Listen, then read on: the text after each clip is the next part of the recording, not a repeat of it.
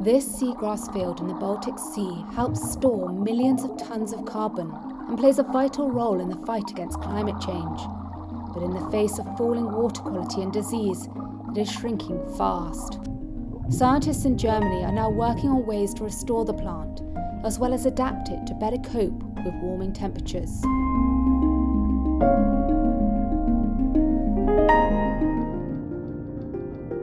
Seagrasses, forests, peatlands have for centuries to millennia captured CO2 and been storing them for us. And so a big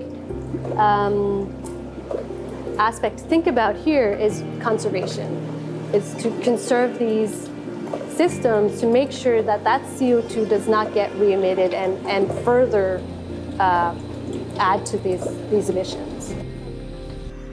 The Baltic region contains about 180 square miles of seagrass, storing some 3 to 12 megatons of carbon.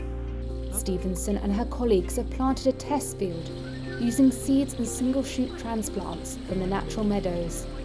With the test plants, they're able to explore different cultivation methods and see how the seagrass copes with heat.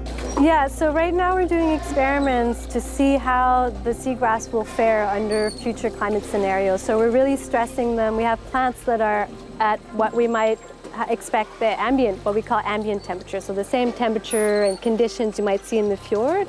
And then we also have plants that are 1 degree higher temperature, 2, 3, all the way up to 5.5 to really see how they will fare under long-term warming stress in the future. So we expect to see that in the Baltic Sea in many years to come, and we want to just be ready to prepare to see how these plants will do under those circumstances.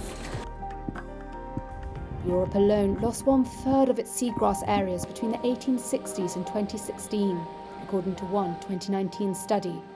However, Stevenson stresses that restoring the meadows is not a silver bullet in the effort to bring carbon emissions down to net zero, a goal the German government has pledged to reach by 2045.